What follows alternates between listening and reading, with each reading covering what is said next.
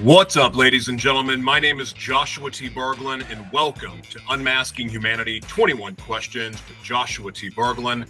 We are broadcasting right now on the World's Mayor Experience platform that you can find at www.joshuatberglan.com. Thank you so much for being here. This is going to be really interesting, especially for me. I got really excited when I was introduced to our guest because being an evangelist for a few years, getting to work in the church, just having lots of disruptions. And I'm not going to go into a lot of commentary on this right now, but there was a lot that I discovered working in ministry that troubled me. And I'm not going to go into these details, but the more questions I was led to ask, the more I got pushed away. And that was a real struggle for me. And some of the things that I was discovering, even in my own Bible reading, or that was popping up to me or coming to me, led me to ask some really challenging questions, not just to myself, but to God and even my pastors. And anyway, long story short, being told to stay in my lane, being told that, hey, you should probably be focusing on this and not that, that bothered me. Again, not going to go into detail right now. But our guest today, I got to tell you, when I saw what he was about, saw his books, started reading a couple of his books, I really said, okay, this is a conversation I get to have. In fact, in the questions that I have for our guest, Mr. Ray Catania, they're profound. This is going to be really interesting. And regardless of where you're at in your faith walk, your faith journey, whether you're an atheist, a Buddhist, a Muslim, Hindu, or spiritual but not religious, Baptist, Catholic, doesn't matter. You're going to find this broadcast extremely fascinating. Not only are the questions very diverse, they're mind-opening, they're heart-opening, and then at the same time, they may disrupt some sensibilities that you may have, because I know that even my own questions were disrupting mine. I don't have all the answers. I'm not going to sit here and pretend that I do. And part of the reason why I'm no longer an evangelist, at least in the church sense, is because I didn't have all the answers. And I was very uncomfortable trying to pretend that I did. And I'm not in the business of wronging or shaming people or trying to even say that someone's right, because the fact is, the only thing I've ever known to be proven true is what came from within. In other words, I felt led to do something, or I felt led not to do something. And when I was obedient to what I was led to do, I saw why. And that brought a level of truth, an absolute truth, if you will. And I don't know many other absolute truths, because it seems like every day for the last 2 years, I've woken up to what I thought was true not being true. And so this conversation is going to be disruptive, or these questions, these answers, and maybe a little bit of a conversation in 21 questions. It's going to be disruptive, but at the same time, I think it's going to be awesome. So let me tell you a little bit about our guest before I bring him on. Ray Catania, MSc. I don't know what that credential is. Forgive me. He's an acclaimed author, a metaphysicist, and a certified coach. He's the visionary behind Limitless Publications, LLC, Limitless Coaching, and Scientific Spirituality for the Modern Human. Catania has authored 2 captivating, award-winning books in his Awakening series, The Atheist and the Afterlife, and You Are Still Alive, Now Act Like It. That's a good book. Both of them are good. In his role as a metaphysicist, he integrates psychological and biological data with quantum physics to research and develop a better understanding of the fundamental nature of consciousness and reality. As a master certified life coach, his profound insights and intuitive abilities have made him a sought-after practitioner of transpersonal psychotherapy and teacher of the practical applications of metaphysics. With a thriving private practice, he guides individuals on their transformative journey. Ladies and gentlemen, please welcome Ray Catania to Unmasking Humanity, 21 Questions with Joshua T. Berglan.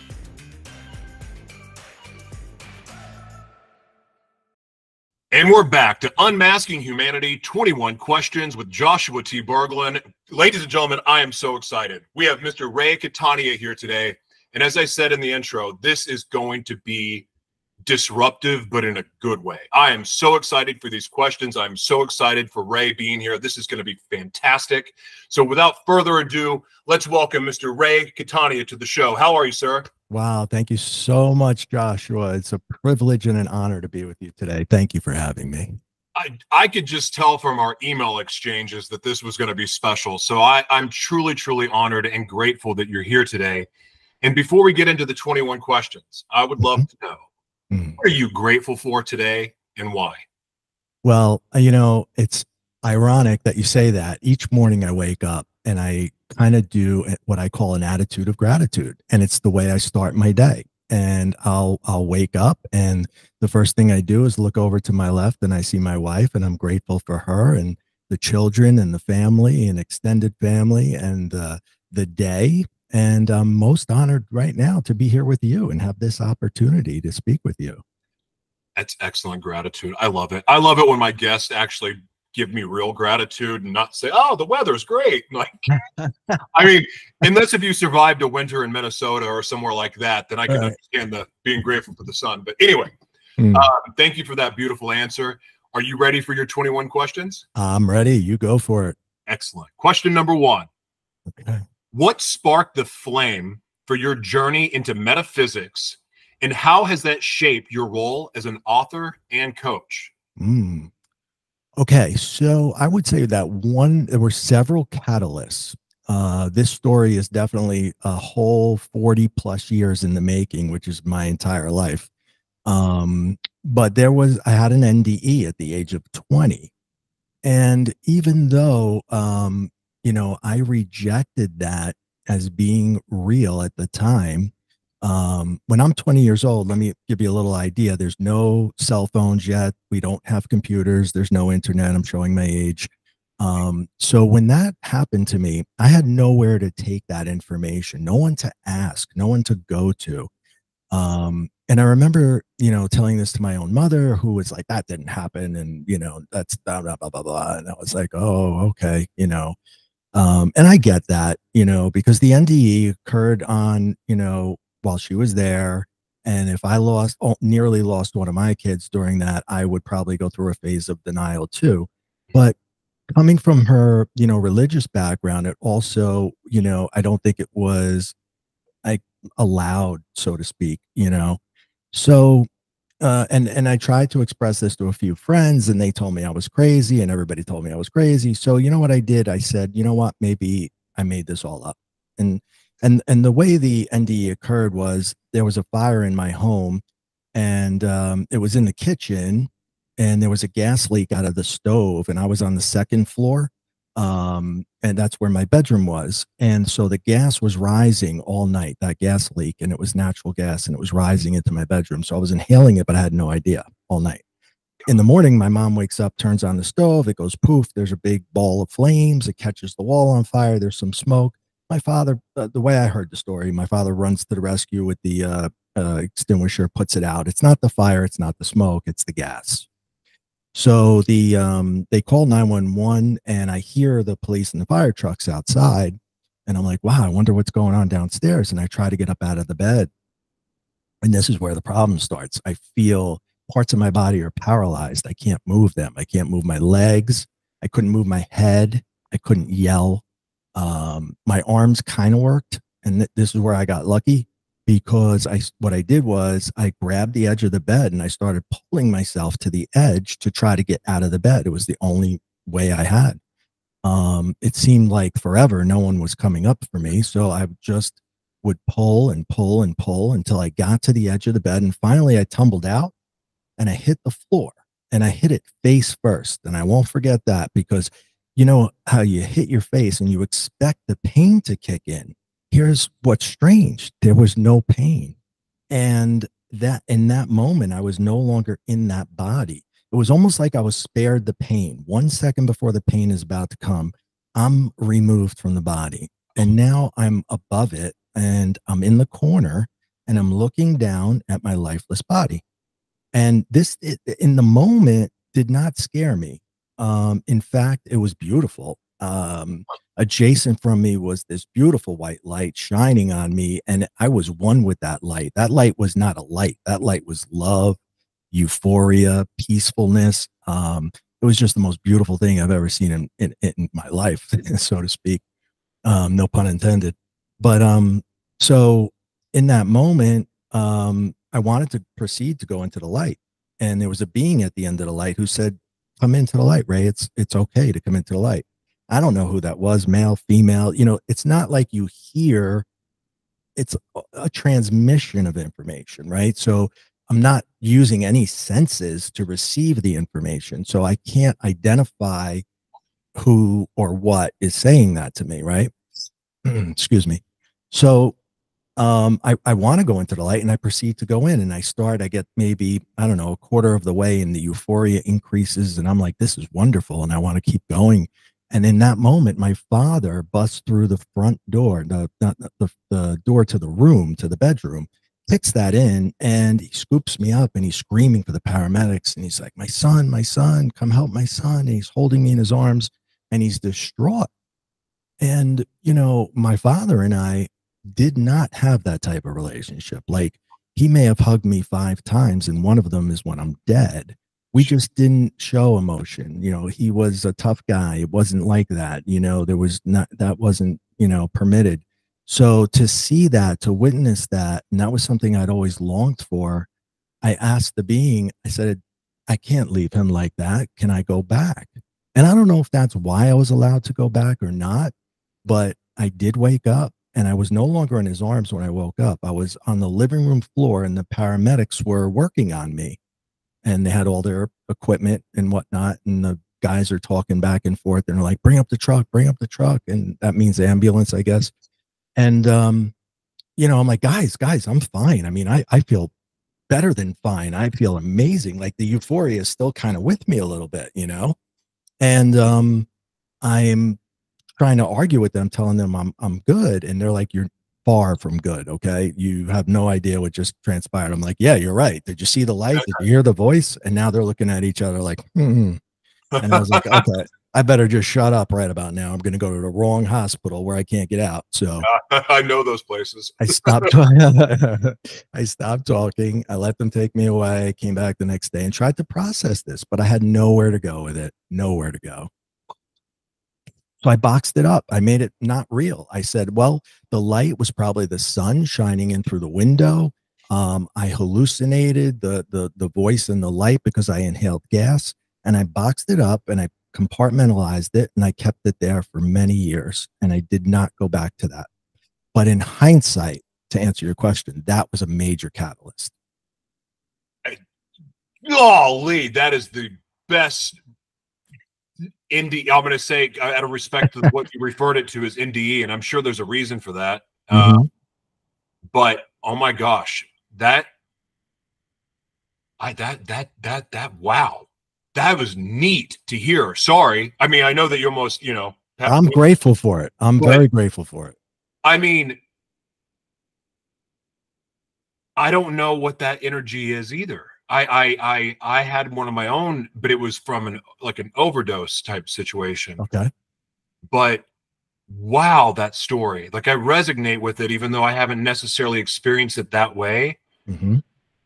That is, and I wonder, I know I'm supposed to be asking the next question right now, but I can sincerely wonder if we have that kind of authority, because I'm now opening my eyes to the potential of us signing soul contracts. In other words, we agree to our assignment. We agree. That means we agree to our trauma. We agree to all the reasons we're here. And the reason that makes sense to me is because I do believe that there's a purpose for everything that happens. There's an opportunity. Oh yeah. Like, how can my life, full of F-ups across the board, full of all the dark, evil stuff that was a part of my life for so long, and experiencing all the levels of trauma I experienced, how is it possible that that can actually turn out to be the very thing that blesses my life the most? So it must mean that there's something to the two, and I don't have the answers. Yeah. But I wonder, like, with what you shared, how much authority do we really have with our contracts, with our soul, with our spirit?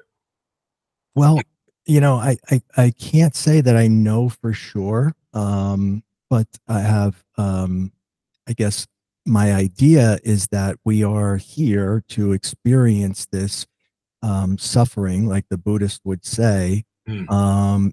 Our goal is to achieve enlightenment, um, even though we're faced with those obstacles.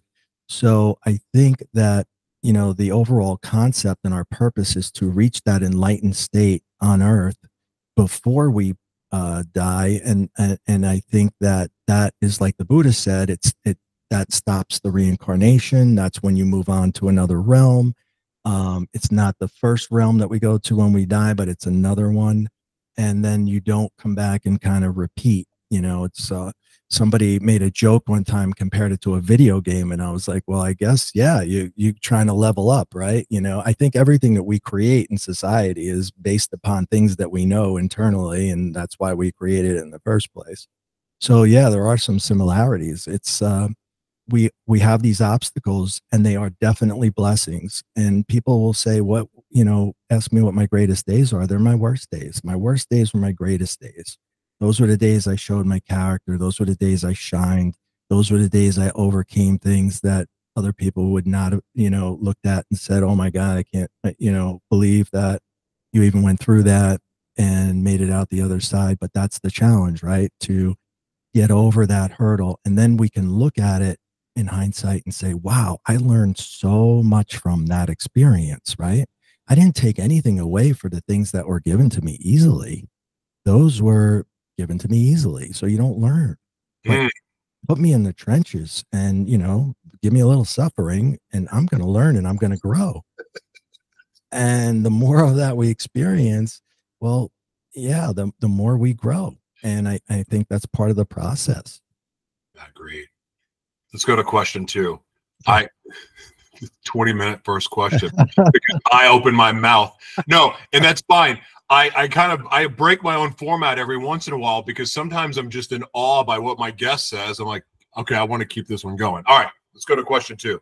So good, though. Thank you. That was a great way to start. Your books have been described as Your books have been described as captivating and award-winning, because they are. Can you share a moment from your writing that you feel epitomizes awakening? Wow. In both books, let me do quick. I would think that I experienced a significant awakening when I was writing the second book, and I was coming to what I thought was going to be the end of the book. And I had been working on trying to dismantle my ego, that narrator in the brain or the mind that's always talking to us and telling us we're not good enough, and you can't do this, you can't do that, and it's there to protect us, but it obviously goes far beyond, and it's always repetitive of all the things that we've gone through, the traumas and the things that people have told us when we were young, the teacher who said you're never going to amount to anything, right? That sticks with a kid, and that doesn't go anywhere. So that becomes the ego later on in life. The first half of our life, Carl Jung says, we're creating this ego. The second half, we're trying to destroy it. So I was in that process, and I had developed something I call retraining the brain. And I was implementing this on myself for years. And it was every time I thought something in a way I didn't like the way I thought it, I would change it to a positive way of looking at it. And I just kept doing that over and over and over. Now, the reframing? Yeah, reframing. Yeah. Quick thoughts, though, so just like glass half empty, half full, we have so many of those throughout the course of the day. True. And you can just change it. Like if you say, I don't want to be sick anymore, right? Now, what are you putting out there? I and sick, right? The English language is lost. The universe doesn't understand English. We made that up. But it understands the visual, which gets turned into a vibrational frequency. We send that frequency out, we get more sick. But if I say, I want to be healthy, now I put out I and health. That's what I'm sending out, and that's what's going to come back. So the way we think and the way we speak, our thoughts and our speech patterns determine our lives. And it's that simple, but not simple, because you have to do this over and over and over. It's not weeks, it's not months, it takes years. So to answer your question, I got to a point where my go-to in life was always anger, because that's what I saw: trauma, anger, violence growing up. And I was trying to lose my anger. That was my goal. So I kept reframing, and anytime something, would start to get me going, I would just turn it around to the best of my ability in the moment. Even if I messed up, I would still say, okay, how would I like to do that next time if that occurs, right? Okay, so here was the moment. I was driving my car. It was snowing out. I was trying to get from one place to the other. It was going to be a blizzard, and it started to come down. I was driving slow. I was trying to be careful. I missed my turn, and I drove into a deer. And in that moment, the old Ray would have been furious, right? The old Ray would have got out of the car and yelled at the deer, and who knows what, kicked the tires. I don't know. Yeah, but who knows? I don't know, but you get that adrenaline surge, right? When you have an automobile accident, whether it's your fault or not. And I didn't get it. It didn't happen. There was no adrenaline. There was no anger. It was just calm. It was like I didn't hit anything. I felt compassion. I felt bad for the deer. I got out of the car and I tried to lift the deer up. And you know what? She got up and walked away. Like, we had a moment where we kind of like were eye to eye. I've never been that close to a deer. And we're eye to eye. And it was like a moment of, I'm sorry. I said, I'm sorry. And the deer walked away. And I looked at myself, and I was unharmed. The car was annihilated. And, I saved a lot of money for this car, but I realized it's just a piece of tin. That's not a thing. That's just a form of transportation. It doesn't mean anything. And so I got myself home, and I put the car in the body shop. I didn't even bring it home. And I Ubered to my house, and I went to sleep. I didn't lose any sleep. Nothing happened. I woke up the next day. I planned on Ubering to work, and that was that. And my son woke up and he goes, Dad, somebody stole your car. Somebody stole your car. And I was like, no, nobody stole it. I don't have to get up yet. Go. What happened? Your car's gone. I said, well, I had an accident. What? You had an accident and you didn't call me? And blah, blah, blah. Why didn't you call me? And I said, because I didn't want that reaction. And he was like, oh. I said, there's no reason to react. Everything is fine. The car is at the body shop. I'll take a cab to work and everything will be fine. And he's like, who are you? And what have you done with my father?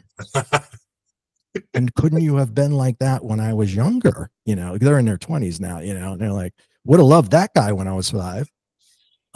So I lost my anger. And it's not that I don't experience it, because I do, but it's very short. It's just like there'll be this little bit of a surge, whether it's anxiety or anger or whatnot, and then it just goes away. And that was my awakening. That was my biggest awakening, I felt. Other people might read the book and say, no, you had bigger awakenings than that one. But for me, that was huge. So I actually rewrote the whole second book and designed it in a way that if you repeat the things that I did, you'll experience what I experienced. Wow. That is so good. Wow. Question 3. How do you weave together the threads of quantum physics and consciousness in a way that resonates with both skeptics and believers? And when I say believers here, I'm talking about religious folk, because yeah, that's what I mean. Believers, Christians, Baptists, and this is not a bashing or anything. It's just, when I say believers, I want to reference what I mean. So let me ask the question one more time. Sure. How do you weave together the threads of quantum physics and consciousness in a way that resonates with both skeptics and believers? So, I mean, the biggest skeptics usually are the religious folks. And unfortunately, and they really, they have the most in their scriptures about these events happening, and yet they reject them. And that's something I don't understand, but maybe that's not for me to understand. And what I do understand is there's something called quantum entanglement. And if you understand quantum entanglement, It's basically when two particles come in contact with one another. They entangle, meaning they have certain properties that they leave with one another, and then they separate. And no matter how far those particles go, one could be on Jupiter and the other one could be on Earth, and they can communicate. When something happens to one, something happens to the other. And that's called entanglement. Now, this is just done on an energy, frequency, vibration level. So if these two particles can communicate, you're telling me that my thoughts aren't something that I can give to you, and your thoughts are something you can't give to me? Because when we emit a thought, it's on a frequency. Thoughts are things. And, science and spirituality can really come together and really hold hands. They've just got to look for it. And I think quantum entanglement is the epitome of the most easiest way to understand this. If I dial your cell phone from my cell phone, what happens? My phone, and I'm simplifying this, goes to your phone's frequency and they match up. And that's how we text each other, or we speak, we communicate, right? So why can't I do that with my mind? I know I can do that with my mind. I have done it with my mind, and I can give you something with my mind and not give it to you verbally, and you will get it and you will receive it. You might think it's your own idea, but I actually gave it to you. Now, I can't make you go rob a bank for me and bring me money. It's not mind control here. It's just simply a thought. If I'm feeling emotional inside, but I'm not showing it, you might say, "Hey, what's wrong?" And I'll be like, "Well, what do you mean?" And because you're reading what's happening inside on my frequency. And when you look at it like that, I think science and religion really have to take another look at one another, because there's so much there, so much common ground. We just got to look for it. So good. Such a good answer, and a very thoughtful answer too, and not offensive, because I probably would have answered it in a way that would have offended people. So you did I love that. Question 4. In your exploration of the afterlife, what has been the most profound insight you've uncovered about our existence? For me personally, what I would say, I guess, uncovered was something that transpired when I met my second wife. I had an experience that was just unexplainable at the time, and I'll go through it a little bit. So I waited until I was in my mid 40s, I think, to date again after I had divorced. I guess I felt I wanted to wait until my kids were older. I don't know if I did the right thing or not, but that's the way I did it. So I went online to meet somebody and get serious. And I was going through these different websites that they have. And it wasn't like Tinder or anything, I'm not to say I've never looked at Tinder. I definitely looked at Harmony and Match.com. Yeah, I was looking for something that was a little more substance, right? So, and what they do to entice you is they give you like examples of ladies that are in your area to try to get you to join the site. And the third one down on the right, and I'll never forget it, I saw her and I was like, "Oh my God, I know her. That's my wife." Wow. And I took out my credit card and I immediately joined the site, and I sent only one email, and that was to her. And I explained this to her. And I said, I actually put the email in the first book. It's a little bit longer, but more or less I said, "Hi, my name's Ray. You don't know me, but I'm your husband. You're my wife. And if you'll have dinner with me, I'll explain the whole thing." Wow. And she's like, "You're absolutely crazy." And I said, "Yeah, I know." And she said, "When do you want to have dinner?" And you're my hero. It's so great. And that's a true story. And so we are still married, living here and happily. But here's what happens when I meet her in the very, very beginning days. It's maybe 2 months into dating, and we're just starting to get serious. And she says to me, as I think any two people would do, she was like, "So what are your spiritual or religious beliefs?" And I was like, I don't know.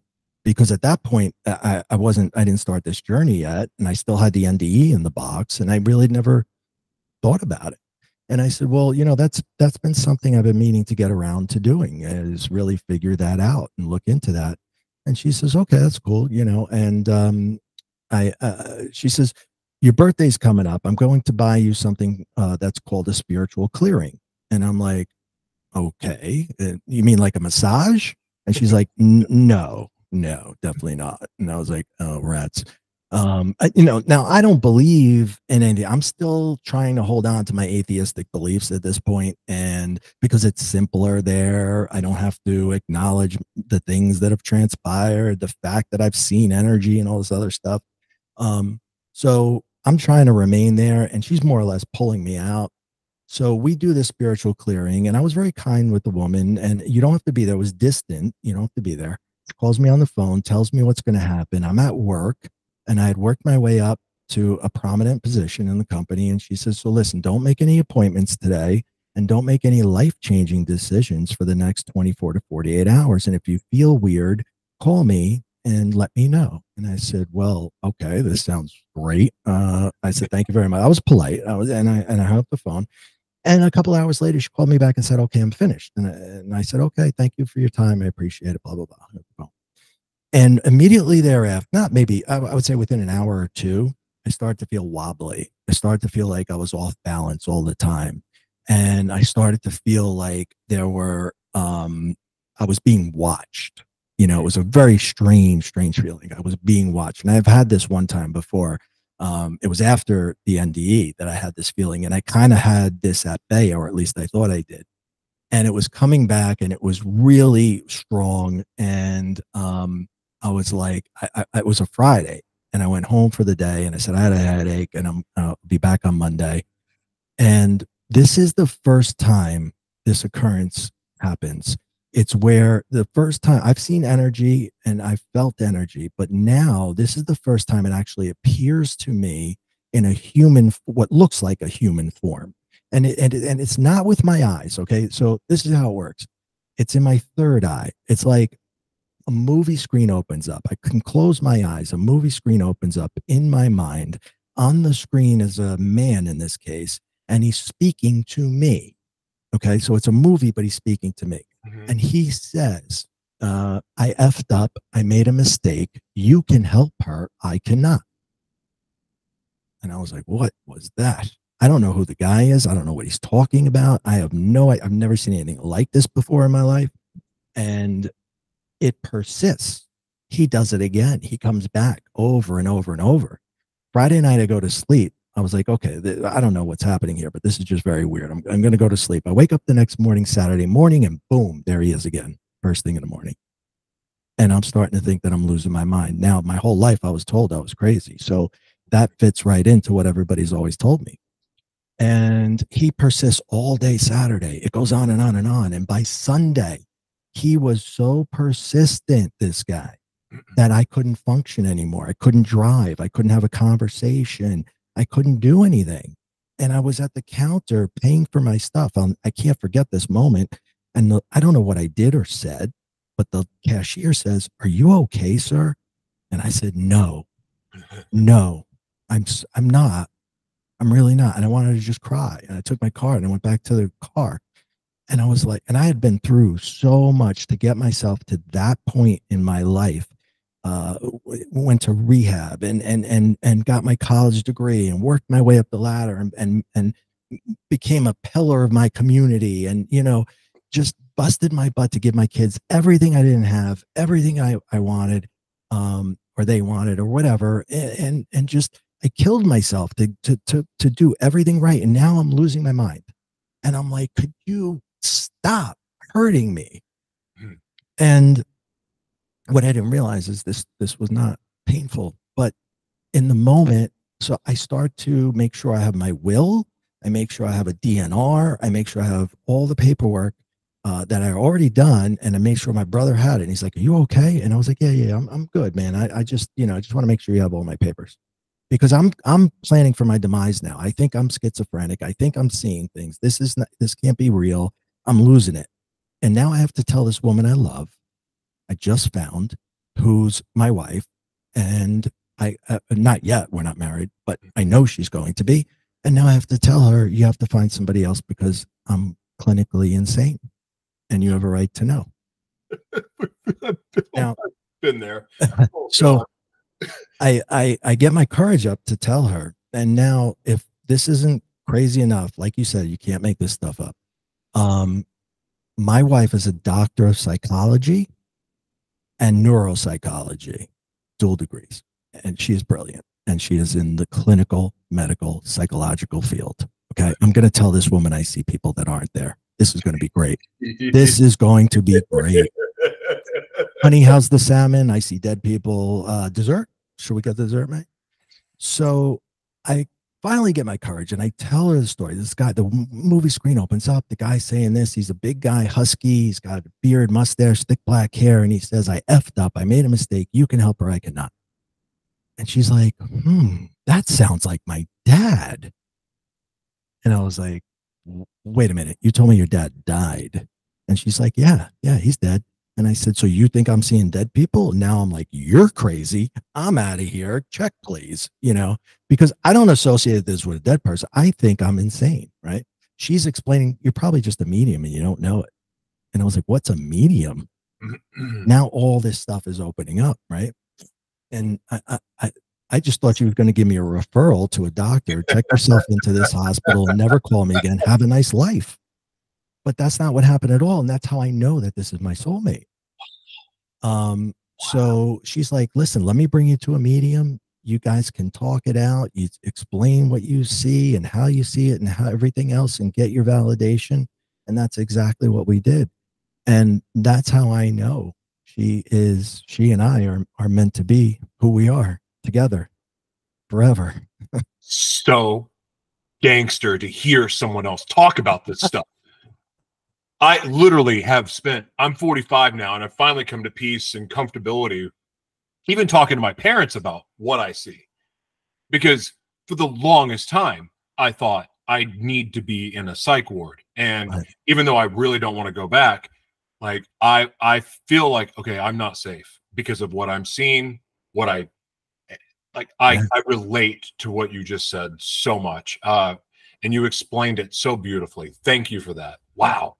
Oh, this is neat. You're already tripping me out. Like, cause when I come up with the questions, you know, I can assume maybe what the answer will be based on what I know. Yeah. But I love it when I get like, just what? No. Okay. I wasn't expecting that. So very, very good. Question 5. Okay. Could you give us a sneak peek into the innovative methods you use at Limitless Publications to bring scientific spirituality to the modern reader? I can. So there's several different techniques that I teach.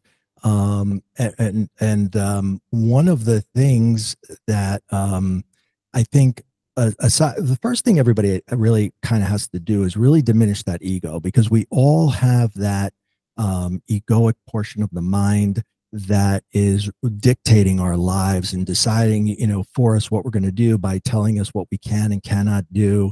And a lot of people, they think that they and their ego are one and the same. And it's not. The real you is actually connected. You have to kind of look at the mind, and I broke it down into different parts so that people could really understand this. Your ego is subconscious driven, right? So your subconscious mind has all your past experiences. So your ego draws from your past and makes it your present and future, because you're basing your decisions on what the ego is telling you to do. So if the voice in your head says do this and you do it, you're living in the past, you're repeating the same things over and over. So how do you break that cycle? Well, the first thing that you do is you acknowledge it's not real. Everything that's in your subconscious came from someone else, because the majority of the information between the ages of 2 and 7 are subconsciously ingested, for lack of a better word. In other words, when we're between the ages of 2 and 7, our minds are in a theta state. And what a theta state is a brainwave state that a hypnotist would put you in. And 80% of the day, children spend their time there. So everything that's around them, everything that's being said around them, whether it's being said to them or somebody else, or it's the television in the background, it really doesn't matter what it is being absorbed. And by the time we're 7, this starts to change. Like pre-puberty, this begins to change, and we go into alpha and other brain states more often. And as adults, we never hit theta unless we're just going to sleep, and we pass through it into delta, right? So you have to meditate to get yourself into theta. That's the only way you're going to get there. Maybe not the only way, but the most positive way to get there. So, so when you look at the life that you're leading today is based upon many of the principles of the things that you saw before the age of 7. Think about how crazy that is. Your core principles have already been designed before you were 10 years old. And these are the beliefs that you're still going with unless you consciously change them. You have to consciously say, no, that's not right. I want to do it this way. This is what I think is right. I have to override that. And when we start to do that with some of the things that we want to do it, but when you realize how far you can take this, you can change your entire life. Okay. And it's not because like our parents or our teachers or the people in those times meant to do it. In some cases, maybe they did, but in a lot of cases, they didn't. They were just the subject of their own parents' ego and what they were putting out there during that time, right? I'll tell you a quick story of how I know this is factual. When I was about 6 years old, my parents had friends over the house and everybody was talking, and the subject was phobias. And I was under the table just playing with my trucks like a little kid. And I'm listening to the conversation. And when it gets to my mom says, I am deathly afraid of heights. Now, I internalized that. I didn't even hear it, but I internalized it. And for my whole life, if anybody said, what are you afraid of? Oh, I'm deathly afraid of heights. I would even say it like her. I would say it the exact same way she would say it. Because if it's bad for mom, it must be bad for me. At the age of 50, we went to Peru, my wife and I, and we wanted to climb to the top of Machu Picchu. It was going to be a big celebration up there. We're meeting other people. It was a spiritual event. And I was so excited. I just climbed up the mountain, 14,000 feet above sea level. Never thought for a second about how high it was. They drive you most of the way up. I didn't climb. I'm not that good. They drive you most of the way up and you walk up to the peak, but it's a little treacherous. Trust me. And then I came back down, and then it hit me. We got back to the hotel room and I said, Babe, I'm not afraid of heights. My mom is. So for 50 years, I'm telling people I'm afraid of heights. I'm not afraid of anything. That I did that. She did that. You know what I mean? I mean, she didn't mean to do it. It was her stuff. I internalized it and I made it my own. So there's so many of those things. That's a little thing, but there are big things that are dictating your life.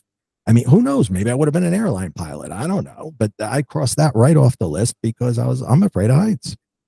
I set my limitations right there. And it was set for me by somebody else. So when you realize that, you can go to another side of your mind.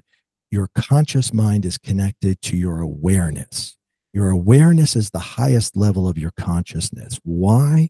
Because you're aware. We're one of the few creatures that are aware that we're having a thought or having an emotion. And if you're aware of such, guess what? You can change it. You can determine how you want to feel or how you want to be. And your awareness is connected to a higher source. And you can call it God, you can call it your higher self, you can call it source, put any label you want on it. That's where you're connected. And when you stop listening to the ego and you cut that off and you go to your awareness to get your information, get your answers from there, you become limitless. There is the real you. And when I take somebody in my coaching practice and I show them the real them, that's the biggest moment that they realize they're not their ego. And it's a huge revelation. You never have to go back to being that person because it was never you in the first place. You have a choice. Just like Eckhart Tolle calls it the awareness. If you're aware, you can make changes. That's why it's labeled that. And that connection that we have with the divine or with source, whatever name you want to use, is so powerful. And if you ever watch Eckhart speak, there's long pauses in his answers. And that's because he's getting information from source. He's not digging it out of his subconscious and regurgitating something to you. He's getting it directly.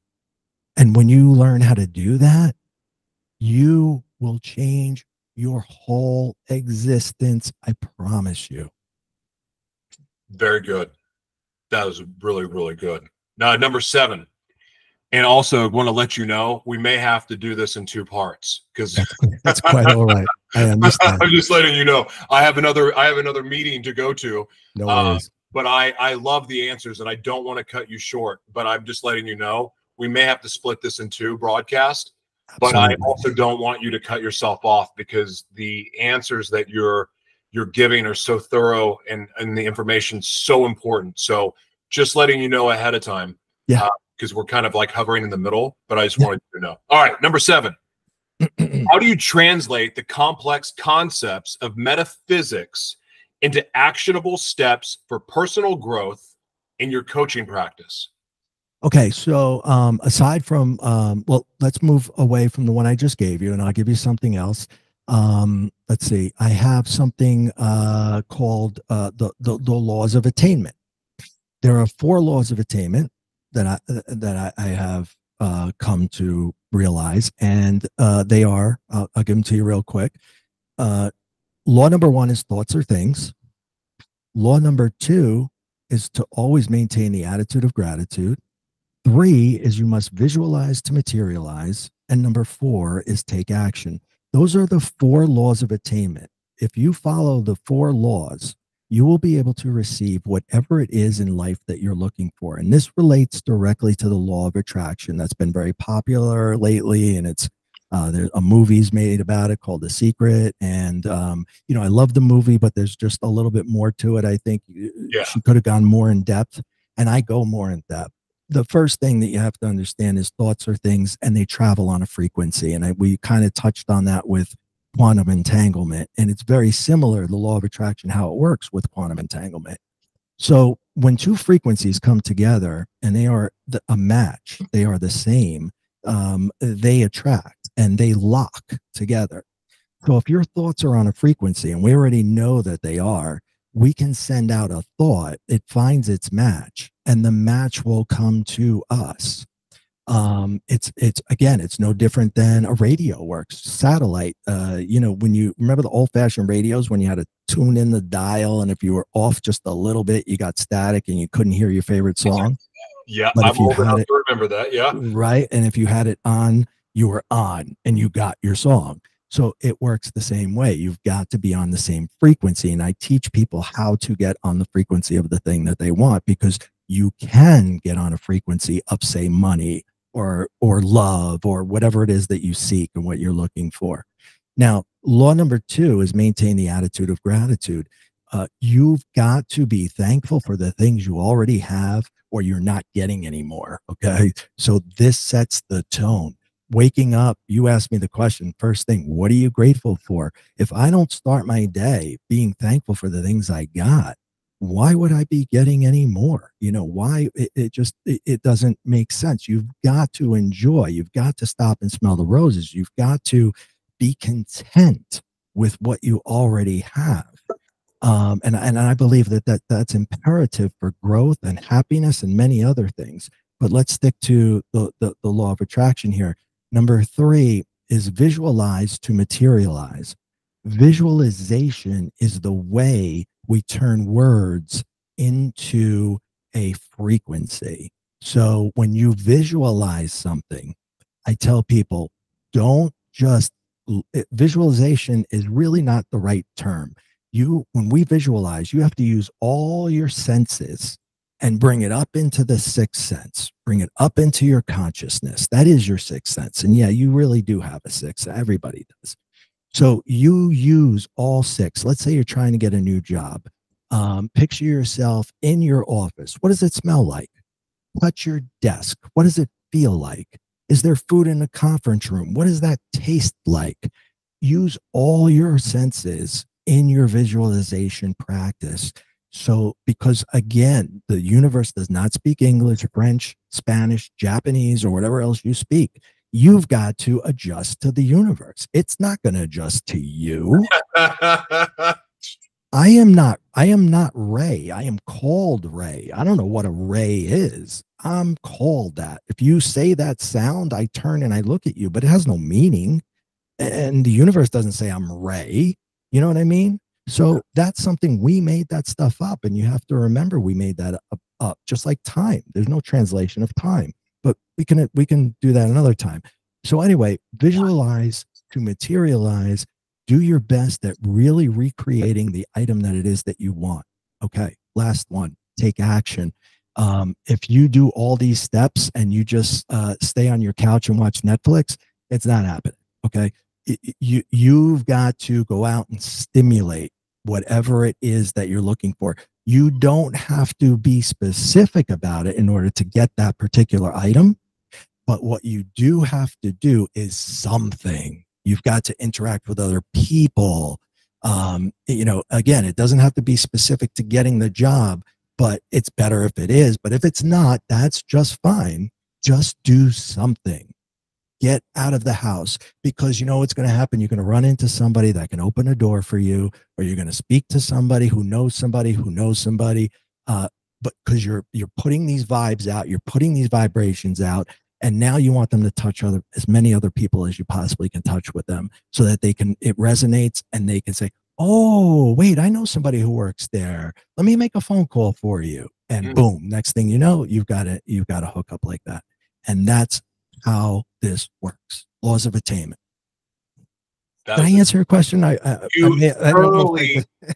You thoroughly answered it, and you answered it in a very complete way. And you answered it in a way that, because I get annoyed with The Secret movie, because I know it's not teaching everything. Yeah. But I could say that for a lot of situations that I won't go into right now. So I really loved how thorough you were. Well, in her defense, she only has 2 hours to put stuff into a movie, right? It would have to be like an 8-hour movie. I could have used a little bit less. Some of the other people talking, we could have just meet. Fair enough.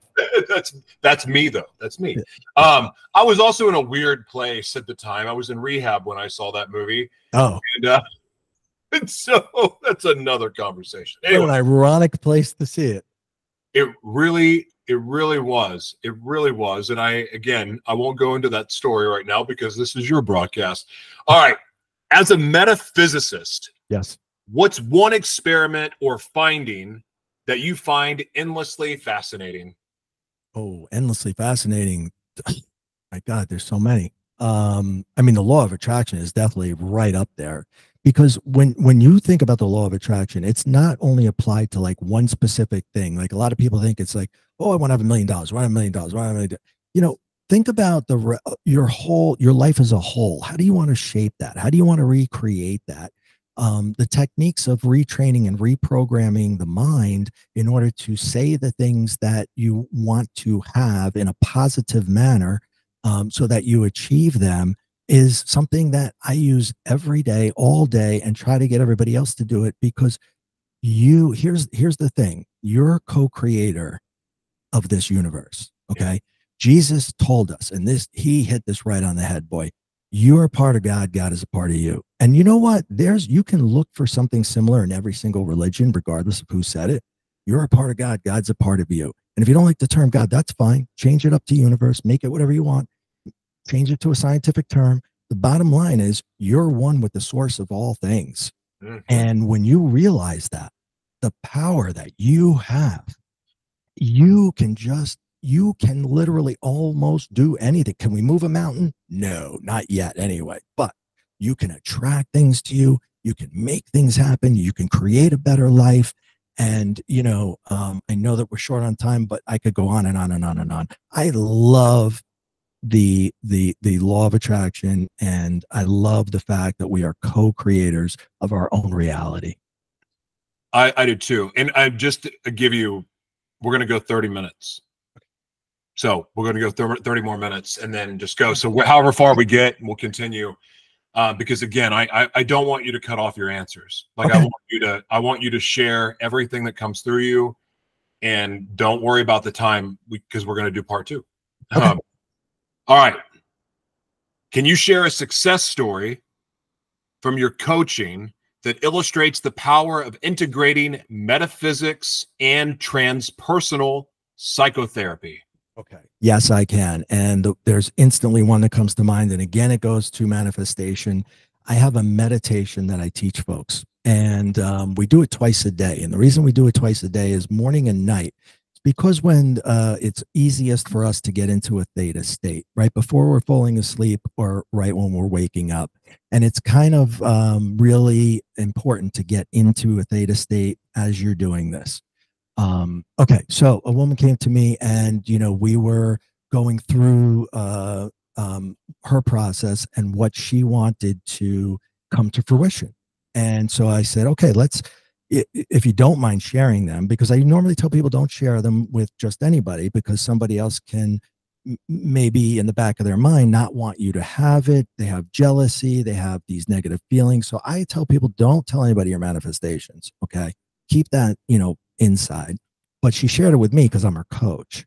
So I said, okay, so let's put three things. What are your things? She said there were three. I didn't say there were three. She said, okay, so first is I want a book deal because I have a book that I'm writing.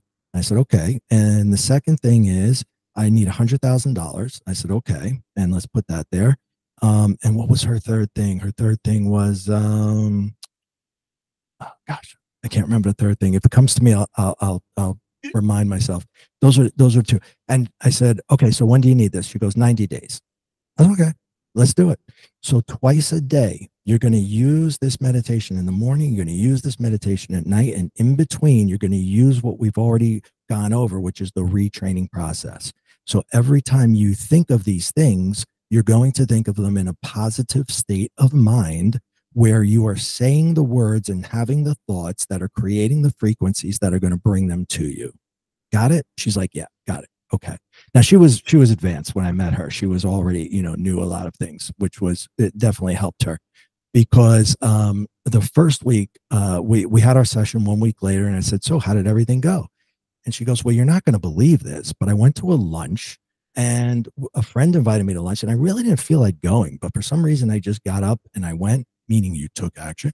Okay. Yep. So I went and I sat there, and the person sitting next to me worked for Simon and Schuster. And I was like, really? She took my book. Really? Let me know how it goes. Whoa. Check. One. Okay. So that book is still in the works of becoming published.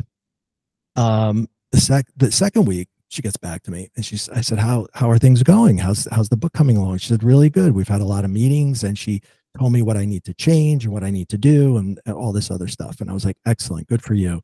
She goes, but I really had a tough week. And I was like, why? And, she starts telling me about the tough week, and she goes, oh, but this happened. And I said, what's that? She goes, my financial advisor called me.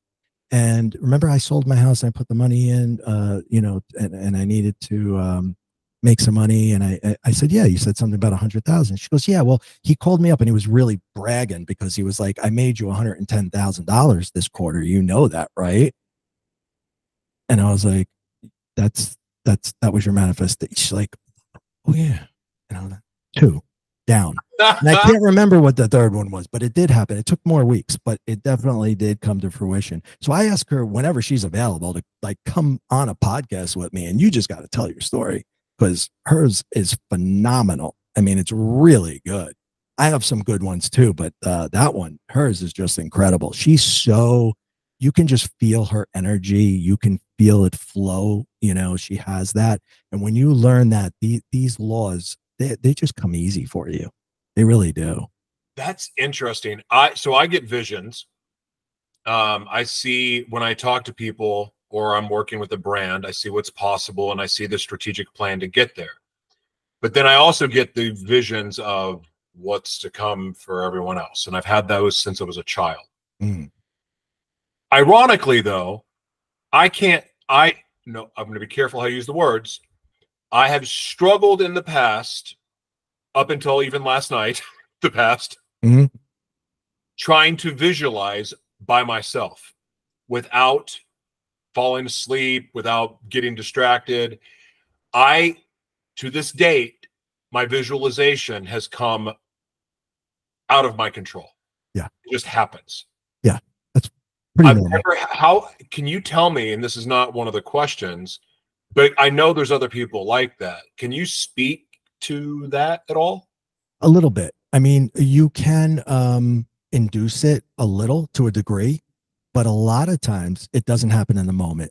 And that's what kind of gives I hate the word psychic. Let's use intuitive, okay? Sure. Because psychic has been, just associated with fraudulent activities. We have an intuition. We know that. Like We have a fraud. gut feeling. We know that, right?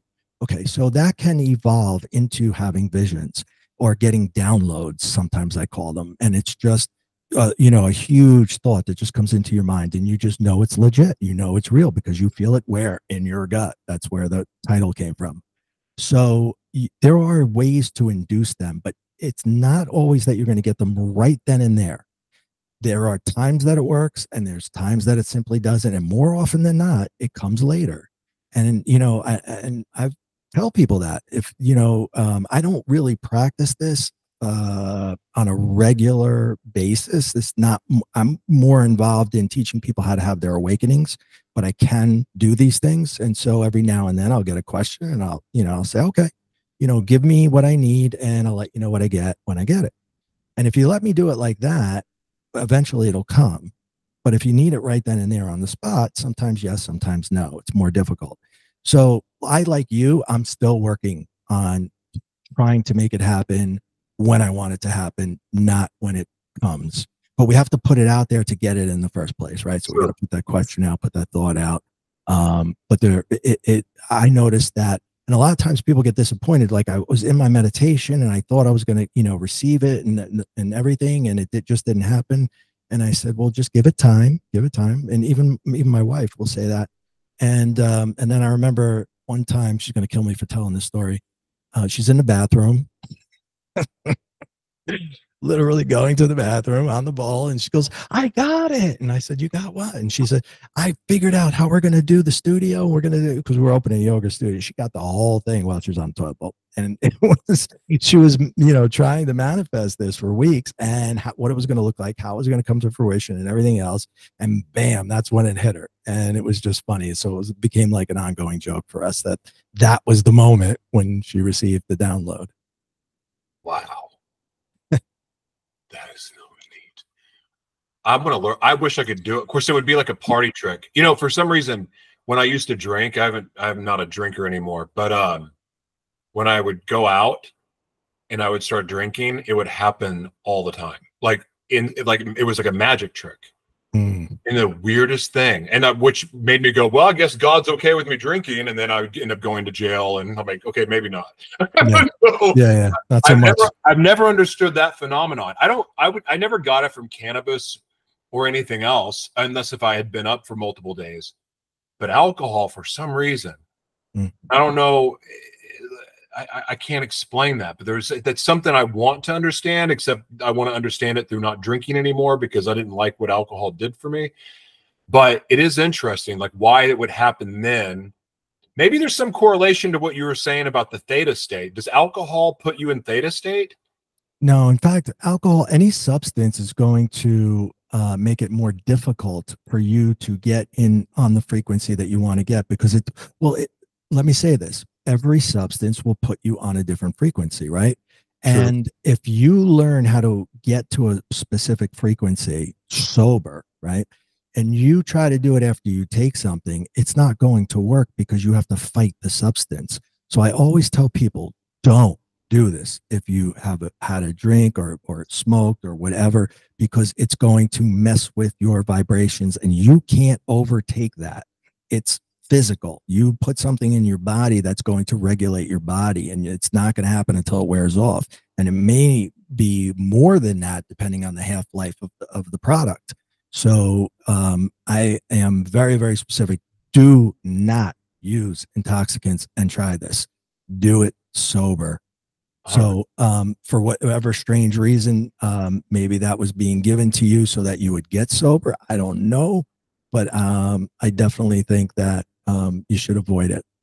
Oh yeah, I 100% agree. I mean, I've never understood that phenomenon, but I also fully recognize that, you know, we're all born with gifts. Like, even if your heart is Oh, wicked and yes. evil, even Oh, yeah. wicked and evil people have gifts, and Oh, yeah. you know, and how you express those gifts have a lot to do with your heart. And so back then, my heart was using my gifts for things that weren't necessarily so good. That's right. The things Now I about want to use them for good.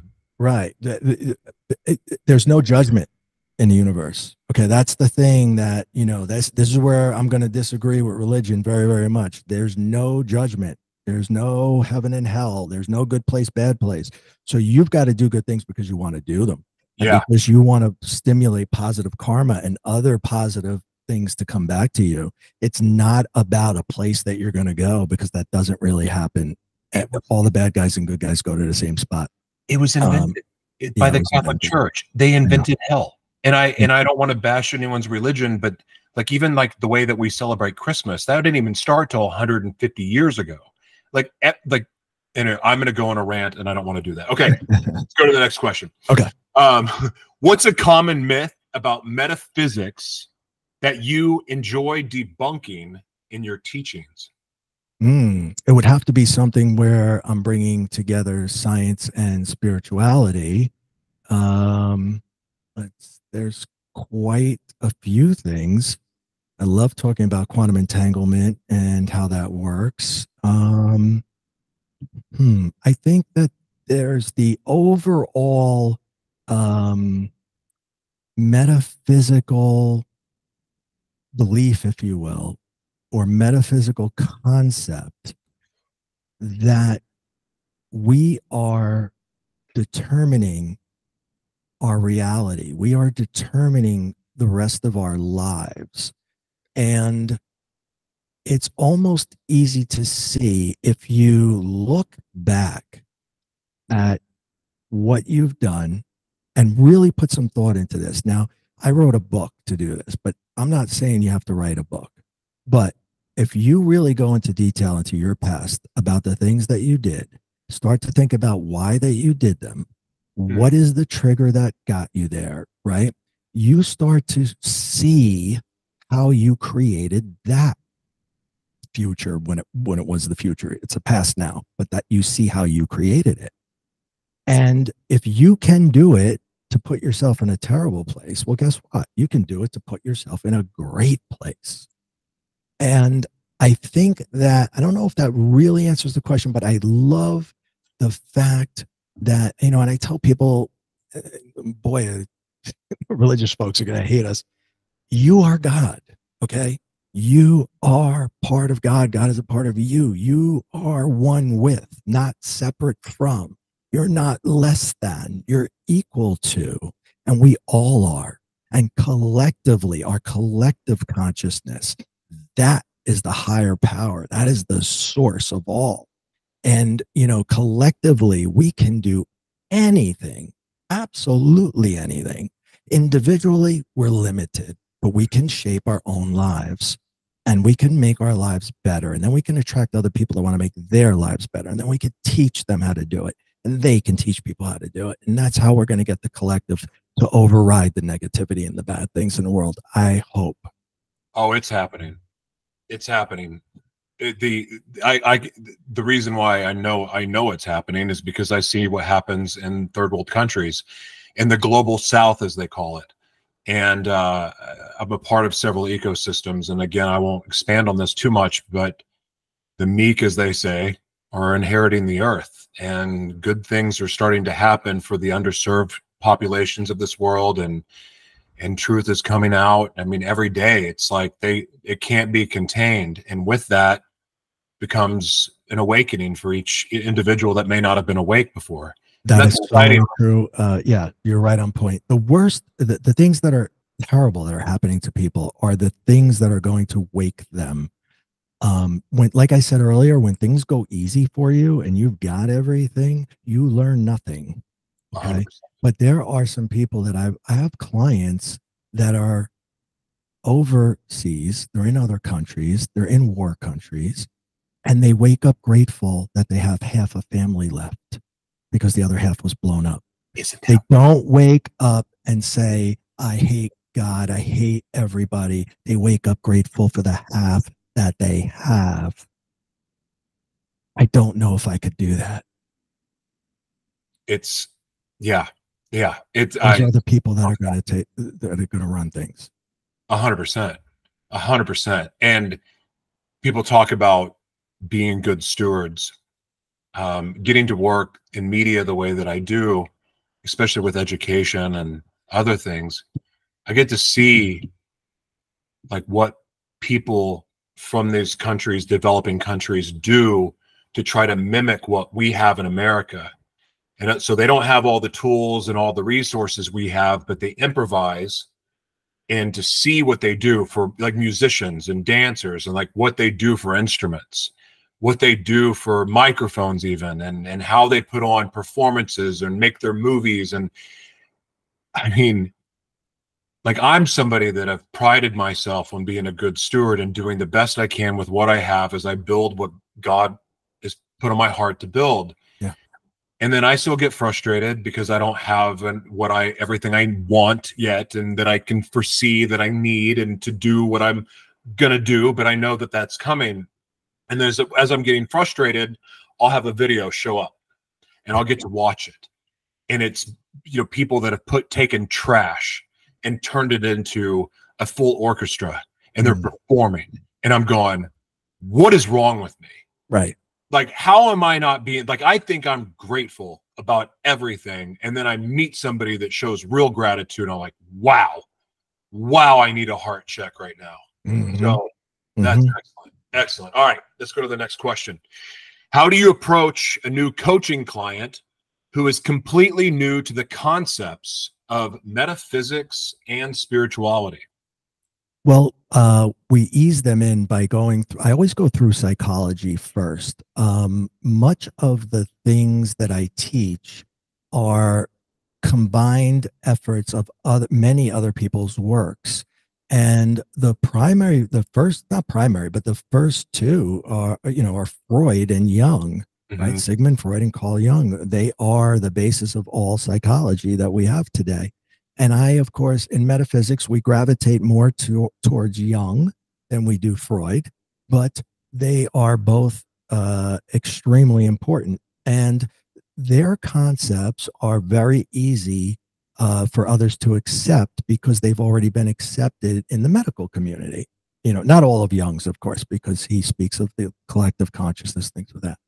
So, but the majority of them have, right? You can't go to college for psychology and not learn about those two, right?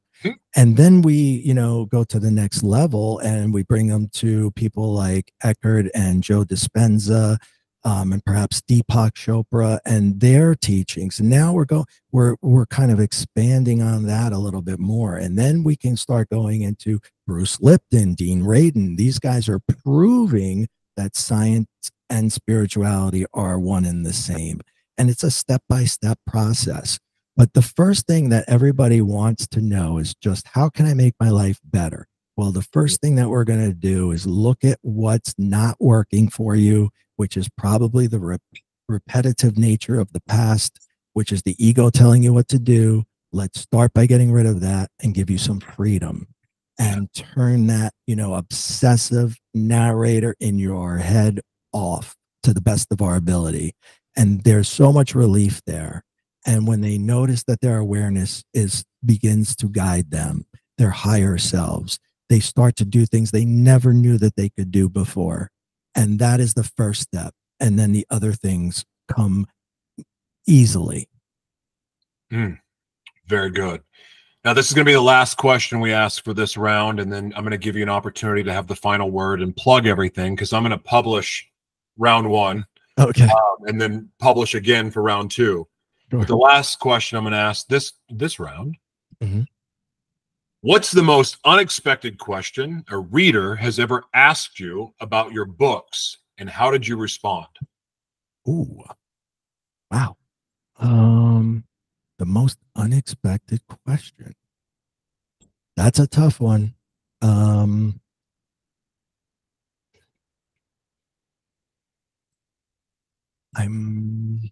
not 100% certain I have one in particular. I want to. Okay, I'm going to ask you this question then. Okay, I have something this a little is actually burning in my brain, and I want to know. Okay. Where do you feel like the common ground, and I know some religions tie in science, but there is a separation. I personally think the separation was done intentionally. Yeah. To cause confusion and to keep us divided as humans from knowing the truth of who we really are. But that's my take. But what do you feel like the common ground is for science, you know, and what some term as New Age thinking, and then religious thinking, and then Christianity, which tries to separate itself from religion, even though it's still part of religion. Yeah. Where's the common ground for all of those different groups to meet in the middle? The actual teachings of Jesus, the way they were meant to be delivered. Say that again. Hold on. I laughed and clapped over you. Please say that again, because it was awesome. Actual teachings of Jesus. If you listen to Eckhart Tolle, he will explain the man speaks like 13 languages. Okay. He's absolutely brilliant. And his way of explaining what the terms that Jesus was using actually meant to Jesus when he said it. Heaven is not a place that we go when we die. He said it's a state of mind that you can achieve right here, right now. So there's so many misconceptions. If you study Jesus and the Buddha, the way they both spoke in their language at their time and decipher what they actually wanted you to learn, all your answers are right there. 190% accurate, because I read a book called Jesus and the Buddha, and it puts their sayings side by side. Oh, I got to write that down. It's wonderful. It's a wonderful book. I highly recommend it. And it does make some people mad, but I'm like, how are you going to be mad when that's what they said? Like, you know, you want to say that one's going to hell, but they're teaching the same thing. And then if you factor in the Gospel of Thomas, which some people say, well, that's not anointed or whatever, it's not part of the canon or whatever that bullcrap saying is. Who said that? Man? Did man say that? Oh, they voted on it? Okay. Do you not remember how the other elections in this world have gone? Anyway, that's another conversation. But when you read the Gospel of Thomas and like really sit and try to understand what Jesus is saying in those sayings, as they call it, yeah, and then you go look at what he says in the Bible, they absolutely complement each other. But the difference is the Gospel of Thomas is more about self-mastery, self-control. But it's, again, aligns exactly with what Jesus teaches in the Bible that most people read, even though throughout the world they read different Bibles, which is another conversation. Yeah, right. I love this so much. I wish that we could just go for hours, but I do have other commitments. I can't wait to have you back for round 2. I'm going to send you my calendar back. This was so good. It was worth the wait because we've been waiting for like 2 weeks to do this. Yeah. Thank you. I want to give you the last word. Please share what's on your heart, but also make sure you plug your books and where people can follow you to support you or find you to support you. Well, thank you for allowing me to say that. My website is raycatania.com or limitlesspublications.com. The books are, the first book I wrote was The Atheist and the Afterlife. And that is the story of me going from troubled background, accepting atheism as a belief system, if you will, and coming to terms with the fact that there is an afterlife after the NDE and so on and so forth. And many of the things, it's the thing about the book is it's a story. It's a story book. It's not a how-to book. It's a story of my life, and I take you through the processes and I take you through what happened to me in order for you to see what I saw. So it's like I'm taking the reader on a journey. And I did that with the second book, and for probably the first half until the second half, I started to get into, I really wanted people to get the things that I learned that were very specific in my transformation, because they were very specific. And it's not complicated. Like, I'm not a genius. I'm not brilliant. I'm just a regular guy. And if I can do this, anybody can do this. The second book is You Are Still Alive, Now Act Like It. And so as far as, my stuff, that's really what I would plug. Well, I'm uncomfortable when I talk about my own stuff, but I try to answer every email, and if I can do DMs, I do them whenever I can. I do my best to answer everything. So it might take me a little bit. And I just want to say, Joshua, I really appreciate you and having me and allowing me to answer these questions. And I would love to speak with any of your viewers. Just go to the website, and I look forward to doing this with you again. I think you're a special person. I appreciate you. Thank you.